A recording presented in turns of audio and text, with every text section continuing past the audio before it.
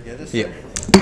Okay, we're going to go ahead and get this board meeting started of the Air Quality Management District on April 25th at 9:03 a.m. If the clerk could please call the roll. Carr. Here. Daniels. Frost. Gaylord. Here. Guerra. Here. Hansen. Here. Harris. Here. Kennedy. Lamson. Here. Lee. Here. Natoli. Here. Peters. Cerna. I'm going to have to leave at 20. Terry. Yes. Go to the Senate meeting. Thanks.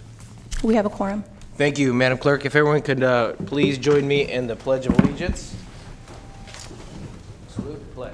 I pledge allegiance to the flag of the United States of America and to the republic for which it stands, one nation, under God, indivisible, with liberty and justice for all. If the clerk could please read the board clerk announcement for the televised audience. Sure. This meeting of the Sacramento Metropolitan Air Quality Management District is cablecast live without interruption on Metro Cable 14, the local government affairs channel on Comcast, Consolidated Communications, and AT&T U-verse cable system. This meeting is being closed captioned and will be webcast at www.sacmetrocable.tv. Today's meeting will be repeated on Saturday, April 27th, 2019 at 2 p.m. and Sunday, April 28th at 4 p.m. on Channel 14. Members of the audience wishing to address the board should fill out a speaker form located on the table at the back of the chambers and give it to the clerk. Please speak into the microphone when addressing the board and state your name for the record. Also, at this time, please silence your cell phones until the conclusion of today's meeting. Thank you very much, Madam Clerk. We do have board members that have to leave 20 before 10, and we may lose a quorum. We have a brief APCO report, the consent calendar, and then our fiscal budget to take action. So we're going to be prudent with our time, but we're going to go ahead and start with our APCO report.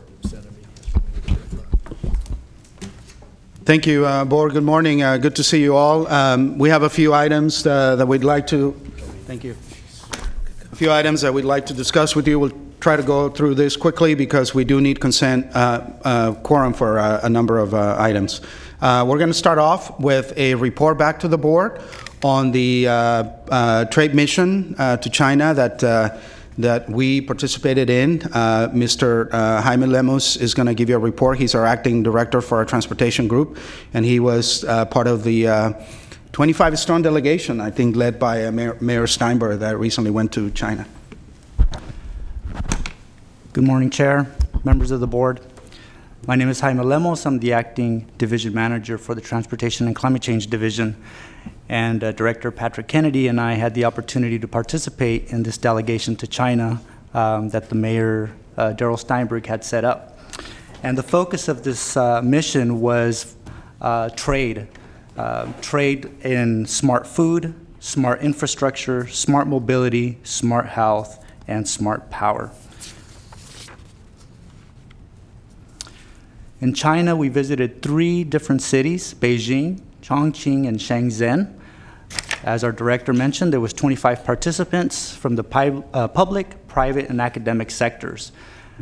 The sectors represented agriculture, data, education, public utility, transportation, and government.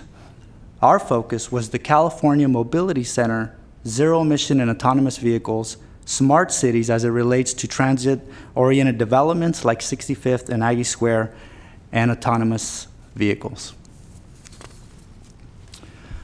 On the top left, this is in Beijing with the Beijing Municipal Transportation Commission Operations and Coordination Center. This is the DOT of Beijing, and Director Kennedy, SAC-RT CEO Henry Lee, and the City of Sacramento, we got to meet with this, the TOCC here, and this was a representation of big data and how they collect data for congestion mitigation measures. The far right graph of that picture represents all of their transportation, their light rail system, their subway station, their trains, and their public transit buses, and even their taxis. And in addition, 30,000 volunteers, light-duty passenger vehicles.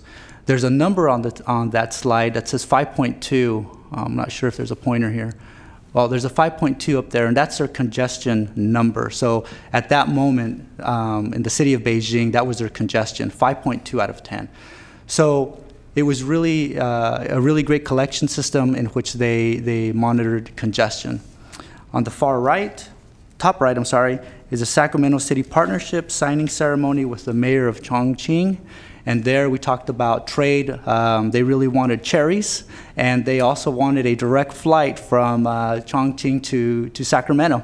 So Sacramento County, I think that might be coming up your way. On the bottom left is one of the smart city stores that we visited, Alibaba. There again is about big data, the collection of data as different people purchase, which makes the buying and the transportation of goods more effective and more efficient. That way there's no excess products. There was only one clerk in the entire store, and the store was probably the size of like Costco. Everything else was pre-order via app or through this digital kiosk here. On the bottom right is our mayor talking about the opportunities of smart investments in Sacramento. And this is at the Department of Foreign Affairs Office of Chongqing Municipal People's Government.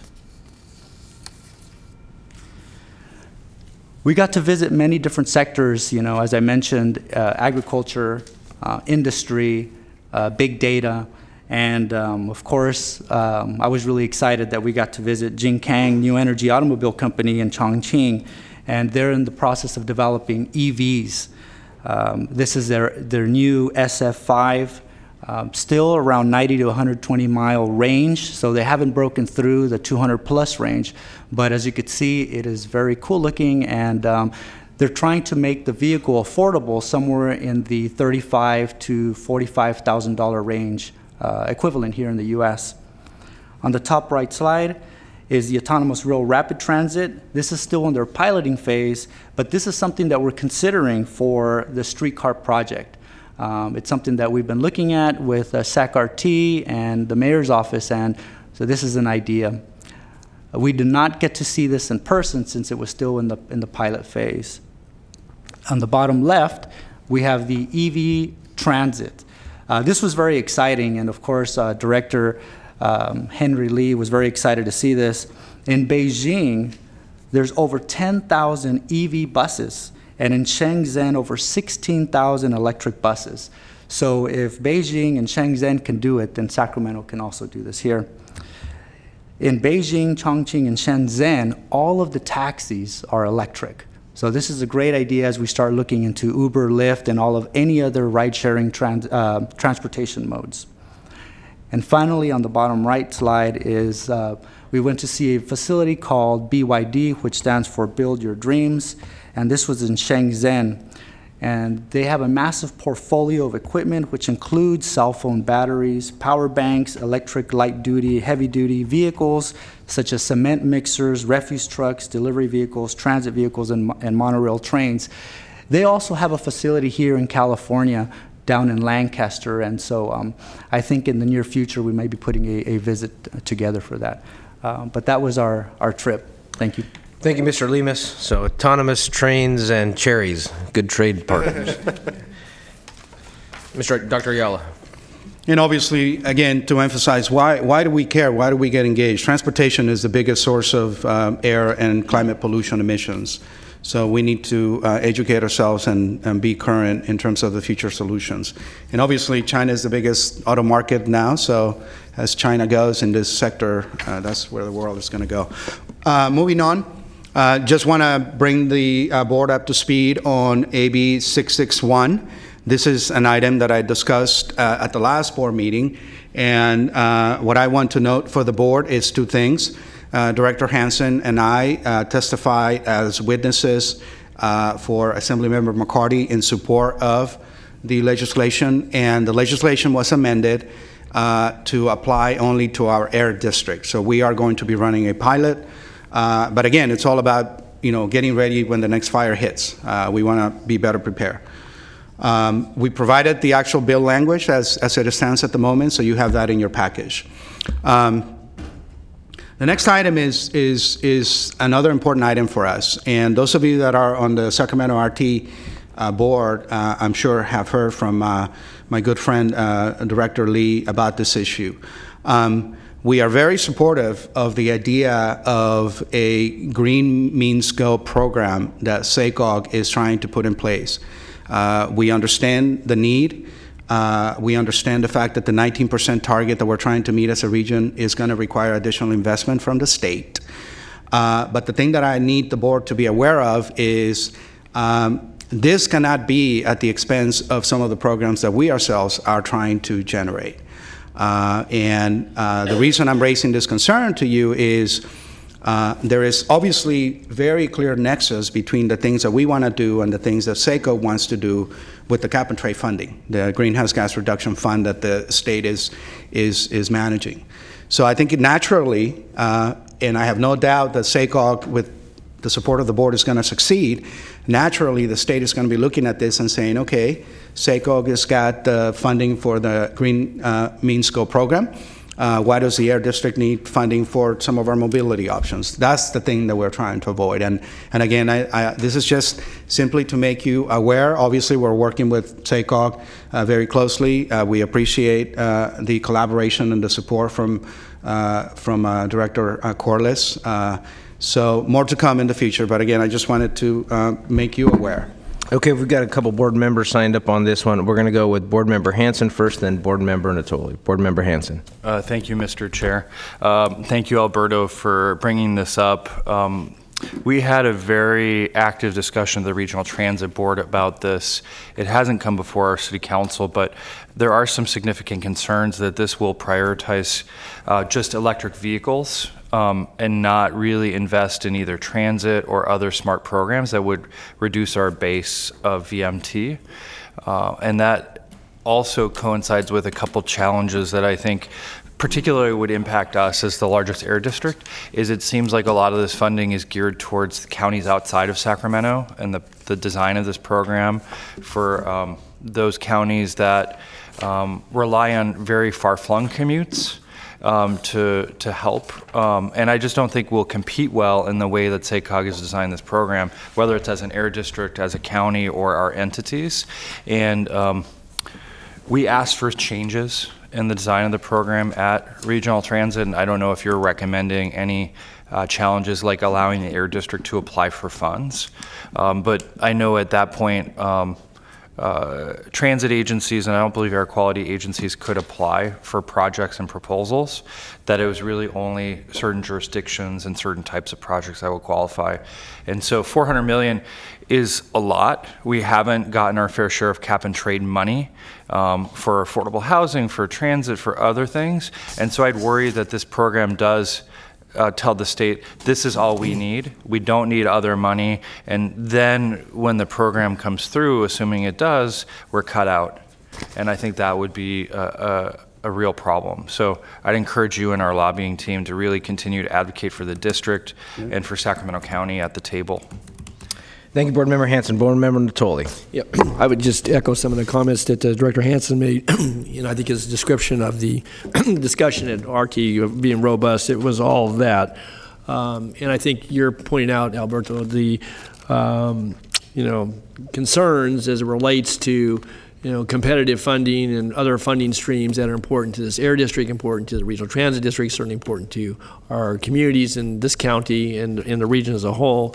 It's not to take away anything from an initiative that obviously tries to bring additional dollars and additional support for things that will help us clean our air and become mobile in a way that is smart.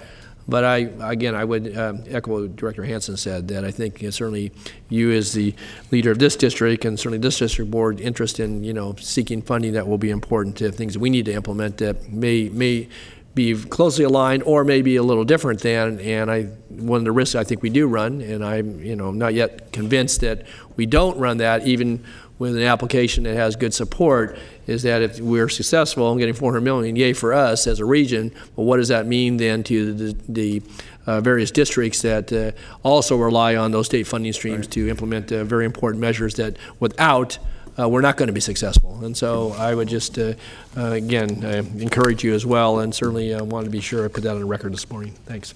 Well, thank you very Board much. Member Natoli. Thank you very much. Yeah, I very much appreciate your support, and that's precisely why I wanted to bring this up to you.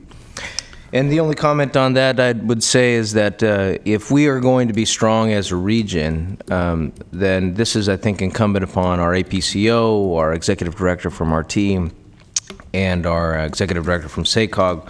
All of us represent different parts of those bodies, but we have to come forward with a strong, solid message when we're going to the state. I think that if we're going to be successful, it's the unified effort that's going to be helpful. And that communication, and I do want to thank our Dr. Ayala for his continuing to work and meet regularly with those directors so that we continue to have that communication. I know historically that may not have been, but I think what we need to do moving forward is it's not about the air districts, not about SACOG, it's not about RT, but it's how do we bring more dollars for the region. Thank you so much, Director Guerra. That's the crux of it. That's precisely it. The conversation I'm having with Director Lee and Corliss is it's up to us to tell our story before the state, why we're all running very important and different programs that need the funding. Great. And as you are suggesting, my thing is I don't want the success of SACOG to count against us when we're trying to develop our own programs. Board Member, I think it says Kennedy, but we'll call him Harris today. Okay. Thank you. I'm very happy to be a supervisor. I've wanted this position for quite a while. You may only be happy for about 5 minutes, but go for it. It'll be a great 5 minutes, Don. And here I am next to you. So, you know, one thing that can happen with various organizations is that they can silo. And there's always a benefit in being united. Yeah. So there's a benefit to Green Means Go. It's just that the way it's presented has created fear amongst a couple of our organizations. Certainly with RT, there's a significant worry. There's also, I think, benefit to looking at this as an opportunity, because if we are united as a region, it could be that we could be more successful at the state. So certainly we have to work out the kinks. There's no doubt about it. I wouldn't just walk away from Green Means Go. I see benefit in it, but we do have to get the directors on the same page. And, you know, that really is up to you and Henry to work with James to talk about these issues in a very real fashion, and I believe we can get there. You know, I do see a lot of benefit in presenting a united front to the state. I think that we could possibly capture more cap and trade funds in that way. The distribution, of course, is a different matter, but these are things that need to be taken seriously. But it is really up to our directors with the support of your boards, because the support is there. And if we can work out those issues, then perhaps we can gather more money for the region. Well, rest assured, Director Harris and Board, that we're definitely having those conversations and working together. Absolutely. I concur with Supervisor Harris's comments here. I'm looking at the time here, and I want to make sure that we have time for action. So a little unorthodox, but can we come back to the balance of your APCO report after we conduct our voting business? Absolutely. We're going to move to our consent calendar, and I'll ask a motion from the board for a consent calendar. It's been moved by Board Member Harris, seconded by Board Member Terry. I mean, Hanson. That's Supervisor Harris. Oh, good. Jeez. Okay. Any further discussion? All those in favor signify by saying aye. Aye. All those opposed? Okay. Consent calendar passes. We're going to go to our fiscal year proposed budget here. Board members, what I'm going to ask is, this is about a 10-minute report, and so if we could keep our questions till the end. It is a public hearing, so we'll have to open and close the public hearing when appropriate. Ready. Good morning, Chair Guerra and directors. My name is Jamil Moons. I'm the Administrative Services Division Manager for the district. It is my pleasure this morning to present to you the proposed budget for fiscal year 1920. This morning, let's see if we can get that going. This morning, we're going to talk very briefly about the development process, about an update on our new financial system, which most of you are aware we've recently implemented, and then get into our budget and talk about the current year proposed budget, the difference between the current year and the proposed next year, as well as some forecast trends and our proposed fee increase. So the budget development process is an annual process. We will be back here again next year at this time in the same process. The most important pieces of this are that we develop the budget and then we meet with the budget subcommittee of the board. So we did that this year on March 13th with the committee and got their direction to bring this item to you today. We will have the public hearing today, which is our first public hearing, and we will have another public hearing next month in May, at which time we would look to have the budget approved. Very briefly, we did transition to a new financial system this year, which required us moving off the county system and moving all of our funds to new banks. And we have an investment fund up with the LAIF, which is the majority of our funds are maintained there, and then operating funds in a local union bank. This new system has allowed us to do much more robust reporting, to break down some of our funds into what we call managerial funds for better tracking, better cost accounting, and so we will have greater transparency in those values and ultimately long-term efficiency. This year and a little bit into next year, it's been trying to run two concurrent systems, so our efficiency is not quite there. Implementing a new system is a heavy lift, and the finance team has done a fantastic job, as well as all the district, moving over to a new system. But we're very hopeful and optimistic that it will provide great returns in the future. Just a note on the budget document that you did receive, there are some very minor changes to this document from last year. We used to have what we called a debt service fund. That was a separate broke-out fund. That has been incorporated into our building fund, our proprietary fund. We worked with our accountants and auditors, and that was a great way to manage that. I did want to comment on that.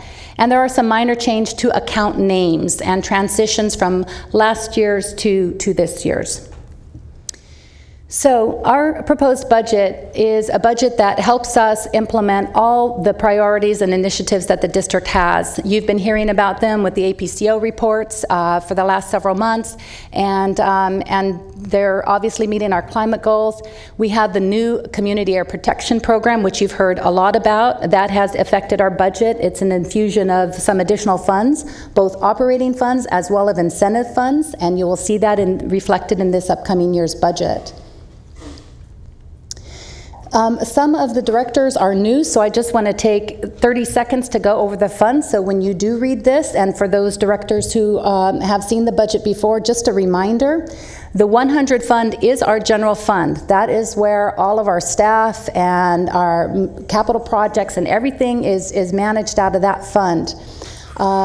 The 400 fund is what's called a proprietary fund. It's a special accounting treatment, governmental accounting treatment, and it accounts for our Colville administrative building. It's a very stable fund, and I'll talk about that in a minute. The last fund, the 500 fund, you will see a lot of money in that fund coming in and going out. That reflects only our incentive projects. So all the incentive funds that we receive flow through that fund. So here is our proposed budget for FY 19-20. We have $65 million proposed in revenues and just over $59 million in expenditures. I will break down each one of these on this next slide a little bit more. So in the general fund, as I mentioned, that's where our employees and a lot of our capital and where what we consider our operating budget. This year's approved budget was $21.7 million. We're moving that to $22.9 million for a net increase of $1.2 million. The proprietary fund is a very small fund. It's very stable. All it does is record the in and out of our building, the rents that come in, the outflows that go out to pay utilities, things like that. Very, very stable fund. Special Revenue Fund, as I mentioned, is our much more volatile fund with influx of those incentive grants that are coming in and the outflows of those incentive grants. So we are proposing to put, this year, we said 23 million in incentive projects out into the community. Next year, the team is forecasting to put 35 million out into the community incentive grants. So that's a pretty exciting number. For the general fund, just some notable changes for the increases there. On the revenue side, we are getting an increase in the CAP, the Community Air Protection Program funding this year, in the upcoming year over the current year. The Measure A fund has gone up about 5.5%, which reflects about a $100,000 increase, which is definitely helpful. And interest is increasing slightly from our new investment in the LAIF. We have some minor decreases. Our CCAT Enhanced project, where we scrap our old vehicles and we get that salvage revenue back, that's proposed to decrease about $50,000 in addition to some other minor decreases. But for the most part, I would call our revenue a break-even. Our permitting fees are about the same, our ARB subvention, our EPA grants, all of those are pretty level. We will, at the end of this presentation, ask you to consider for next month a fee increase adjustment for 3.6%, a COLA on our permit fees. That's still projected to be about a break even because we are losing several permits on one of our major Title V, our Aerojet facilities. So that's going to be about a break even as well. So our revenues for the most part are break even going into 1920. On the expenditure side, we have two main areas of increases. One is for employee services. Our COLA is costing about $200,000, plus some additional amount for the step increases that employees receive, and our pension and benefit costs. The other area is capital projects. We do have an increase because of the CAP program, the Community Air Protection Program, of about $700,000 in capital projects. On the decrease side, the good news is we have been working very hard to streamline our professional services contracts, and we are realizing a savings of a little over $200,000 overall in our services and supplies area. And we are, because of the incentive grants coming in, we are seeing a nominal increase in that transfer of funds over to help offset some of our staffing costs to put those projects out on the ground. There are no staffing changes being recommended in this budget. The board did take some action in January and March to get our FTE where we needed them, to get some additional staffing and a limited term capacity on board to address those new community air protection programs and restore some core critical district programs. Looking at the trend going that we have come from on fund balance, overall you would see the district trend line at the top there increasing significantly. That's a reflection predominantly of, as I mentioned, those special revenue funds, that large influx of grants and the rate at which they come and go out. They're multi-year grants, so one year you might get 35 million in, but you only put 25 out. The next year you might get 20 million in, but you put 40 million out. So there's a lot of volatility in that one.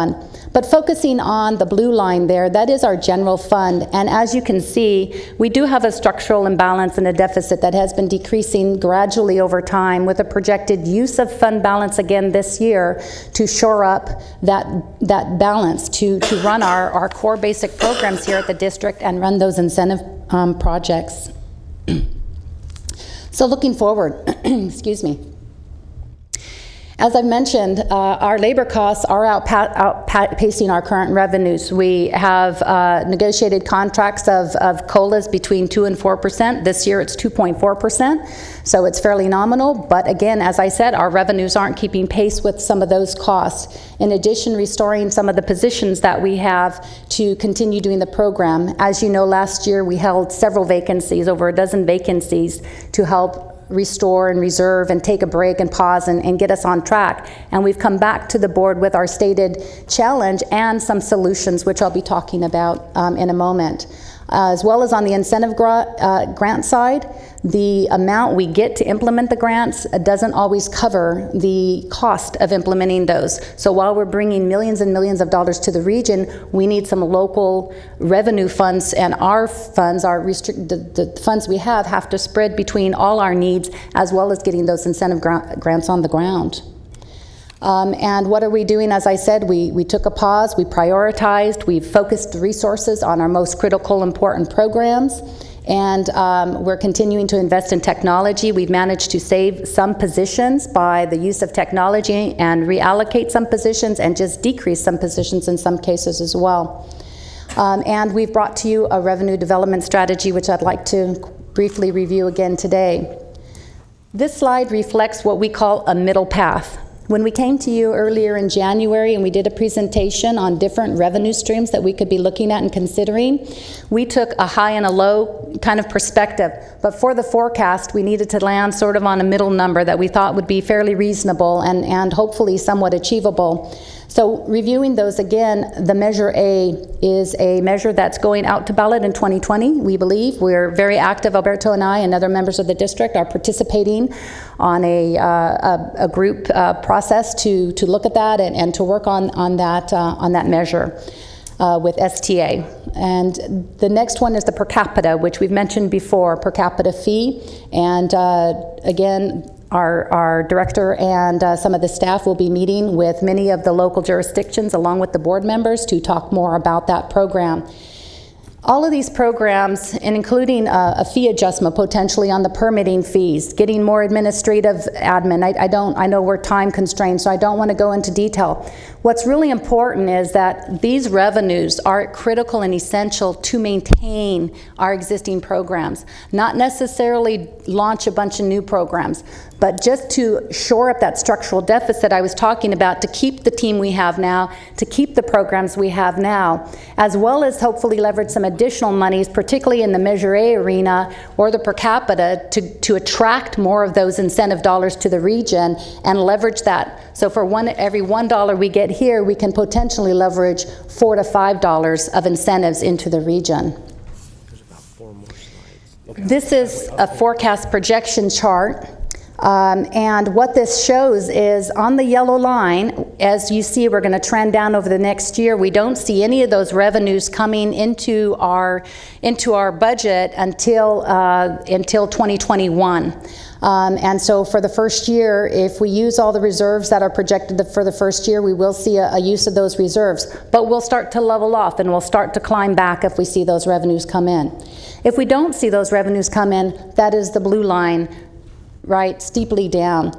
Obviously, the district would not allow that to happen. We would have to take steps to intervene on that and to mitigate that, which would mean all those programs we just talked about, a lot of the core programs we have now, Check Before You Burn, some of the programs we don't receive any direct funding for, our complaints program, some of our permitting, enforcement activities, we would have to curve all of those back to try to accommodate, you know, that gap to level out the budget.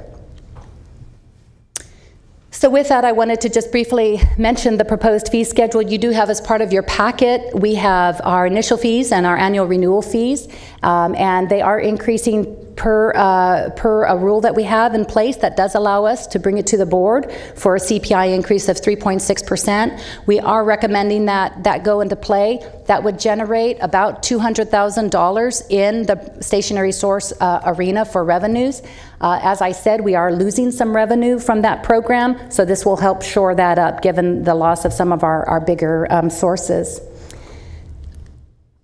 So with that, I understand that was very quick, and I'd be happy to answer any questions, but I would like to ask the board to open and close the public hearing, provide direction to the team, to us, on this budget and proposed budget to bring back to you in May for adoption of the final budget on May 23rd. Thank you.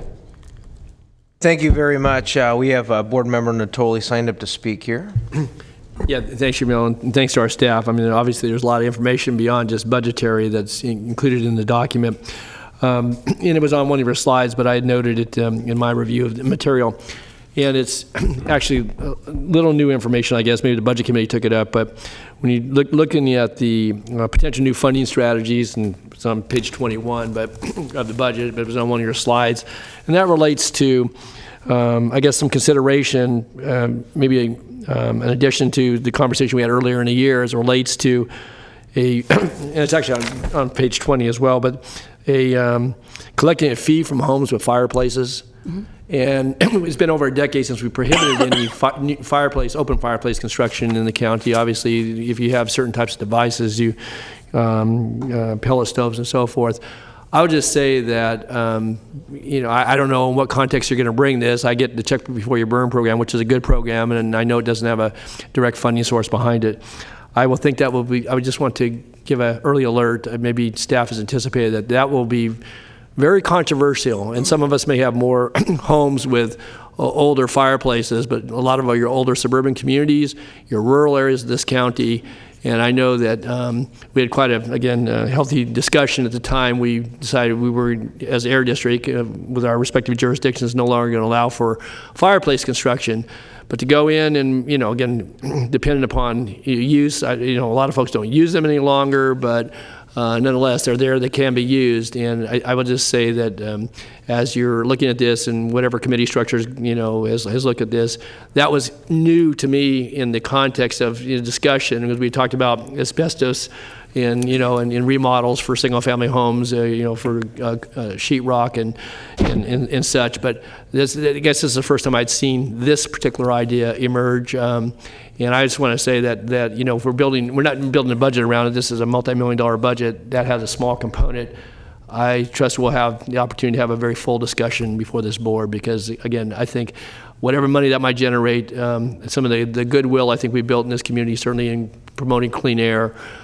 We can get a lot of, I think, very negative feedback from folks, maybe some positive feedback from folks who don't want fireplaces at all, but that's an amenity that goes in people's homes, and you know, for folks that have had homes that are, you know, built, you know, 40, 50, 60, 70, 80 years ago, and then somehow we're going to say, well, guess what, for having that, you're going to be charged a fee annually or otherwise, and I don't know what the concept is behind it. I don't want to belabor it today. That's not the point of the budget, but I wanted to point that out, just to give you an early alert, because I hadn't talked with any of the staff about this. So. Well, thank you, Director Natoli, and we really appreciate the input. This was really more of a brainstorming exercise at the Budget Committee. We wanted to give an example of what those types of fees could look like, and through our brainstorm, one was, yes, these are the type of fees that we are allowed to impose. Clearly, we have not fully developed that. That would come back to the Budget Committee process if that particular idea was to go forward. So thank you, and I'm sorry that it came across as more of a concrete concept. No, it didn't. So. No, it didn't. I wasn't saying that at all. But it was in material. We had the discussion earlier last year, and I know I sat in the Budget Committee for a couple of years, and we had that, you know, other ideas that were floated, but this made it into print, and so I wanted to call that out in particular. So. Thank you very much. Thank you, Board Member Natoli. Before we move on to any other comments, do we have anybody signed up to speak then? No, we do not. Okay, good. Then I think, you know, want to thank my members who are on the Budget Committee as well. The direction of ensuring that we get full cost recovery and looking at that moving forward, and as far as our recommendations, I do want to thank our staff for being prudent about, you know, making sure that we're not going over and above and beyond. We're trying to execute the actual service that we're providing, and also being diligent with working with our individual city managers about if we do have a conversation about per capita, what does that mean to every jurisdiction, and how we would move forward on that. And I think there's some more work that needs to happen on that part, but at least at the very for this board member, ensuring that we get full cost recovery and right sizing our fees is appropriate. With that, if there are no other questions, I'll ask for a motion to open and close the public hearing. It's been moved by Board Member Hanson and seconded by Board Member Gaylord. Harris, yes. Supervisor Hanson over here. And any further discussion? If not, all those in favor signify by saying aye. Aye. All those opposed? Okay, measure passes. We'll see you guys at the next hearing on our budget. Okay, we're going to move back to the balance of our APCO report. I wanted to make sure we had the conversation of green means go before we lost board members. But thank you, Dr. Ayala. Mr. Garrett, just to be clear, my motion was not only to open and close the public hearing, but to set the budget for May 23rd hearing and adoption. Was that? Do you concur with that, Mr. Gaylord? Is the clerk okay with that? Just the staff Council recommendation. Okay with that? Yeah. Good. Yeah. Perfect. Thanks for the clarity. Appreciate the diligence. All right, I'll close this out real quick. The last two items are just a couple important FYIs for the board. One thing is, again, an exciting development in the world of mobility and transportation. Mr. Lemos and I had the pleasure of being able to be invited to Phoenix for the unveiling of this great technology. As you can see, it's a full Class 8 heavy-duty rig.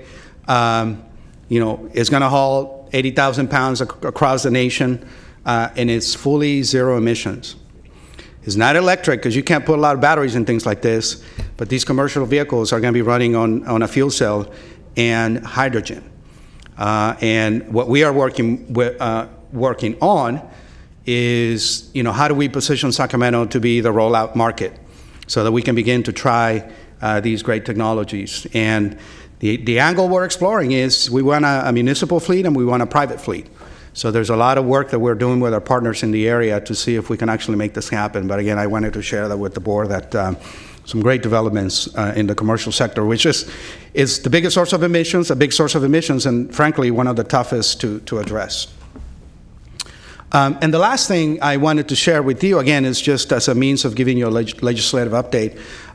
We were in support of Assembly Bill 1418, which has to do with pursuing faster and more electrification of the school buses. You should note that your district has deployed the largest fleet of zero-emission electric school buses in the nation. We put in place, thanks to Mr. Lemos's work and his team, we have a fleet of 27 electric school buses running in our region. But what's great about this is that we're anticipating bringing another 50 in the near term. So you can begin to see that pretty soon we're developing a critical mass in terms of being a real player. And I think this one checks all the boxes, right? I mean, it's zero emissions, it's new technology, you are advancing, pushing forward, and you're protecting our kids. So just wanted to make you aware. You have a copy of the bill in your package. Again, we were witnesses for Assemblymember Chewy, and we provided a support letter for 1418. It's not a done deal. There is some further questions and controversy, right? Because this is putting the utilities on notice that they need to help electrify school buses. But again, I wanted to share that with the board. Thank you. That concludes the APCR report. Well, thank you, Dr. Ayala and Assemblymember Chu. That's the Chu with an I on there. Has been a big advocate for air quality. And glad that you guys we were there to represent. One side note on that piece, I do see that the future of our electric vehicles in partnership with our community college district, as we look at maintenance and repair and other jobs and ways that we can learn in our roles as council members, we look at economic development and workforce development and supervisors, and I do think that we should start looking at how do we address that workforce part in the future, because all of these buses are going to need some maintenance, and that's going to be a new pipeline of good careers that don't necessarily always require a 4-year degree, but are good paying jobs. And I have a board member Natoli also signed up to speak here. Yeah, I kind of to piggyback on what you were talking about, Eric, not just on the jobs part, but I think in what you've talked about here this morning, and even in item 5, it was on the consent calendar, but you look at the areas of where we're looking at, the deployment of vehicles, the movement of people and goods, and I think it's exciting that we're attempting, certainly when it comes to your rigs that can haul 80,000 pounds, but school buses, farm equipment, locomotives. I mean, it's the full gamut, and obviously personal vehicles, and so again, I just want to commend our district certainly for not only keeping this board apprised, but I think you penetrate into many different areas of the community, both geographically, but certainly in various aspects of daily life, of work, certainly in travel, and so I think it shows this district certainly is a leader in many ways, and appreciate the effort you put forth. Thanks. Thank you, Board Member Natoli. Yeah. Good. With that, if there's no other comments, do we have anyone signed up to speak in the public comment? Are there any board member ideas or comments? Any announcements? If not, then we'll go ahead and adjourn at 9:47 a.m.